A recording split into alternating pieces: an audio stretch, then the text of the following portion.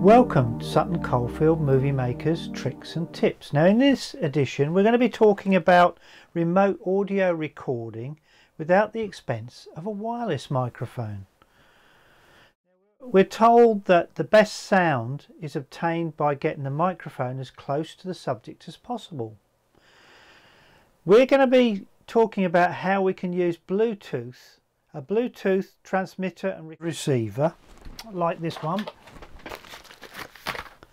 This little gadget here, as long as it supports A2DP, which is Advanced Audio Distribution, then we can use these to monitor sound that we record by the subject, either using something like a digital audio recorder like this Zoom, or the Tascam I'm using at the moment to record this piece.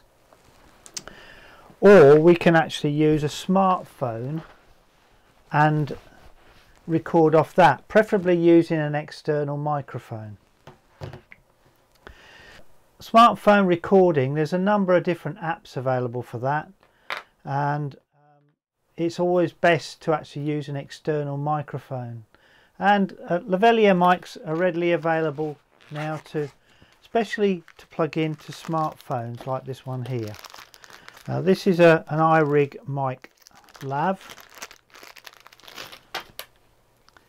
and it has the advantage of you being able to plug in a second microphone, so you can link them, so you can have stereo or two subjects monitored, or you can plug in a headphone.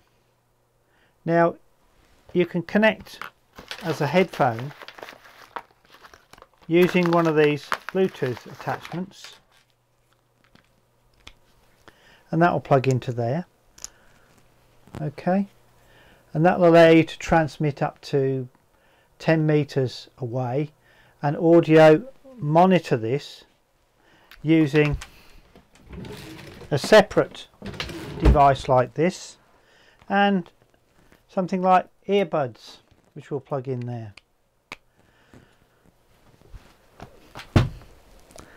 So let's show you how that works.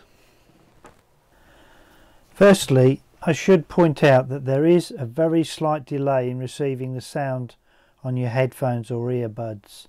This is about half a second, so if you're hearing the original sound and you're hearing the sound from the headphones, it can be a little bit disconcerting. Well, described as 2-in-1 Bluetooth audio stereo music transmitter and receiver adapter, I paid just £12.55 on eBay.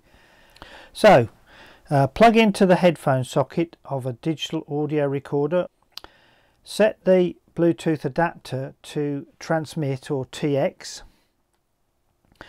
A second Bluetooth adapter can be used to monitor the sound when that is set to receive or RX using headphones. Alternatively, you can use an A2DP Bluetooth headphone. I use these and bought them for just under £17. If you don't have a digital audio recorder handy, you can use a smartphone or iPhone, but you will need Bluetooth headphones to monitor, as there's not enough power from the little adapter with ordinary headphones. Well, I hope you found that useful.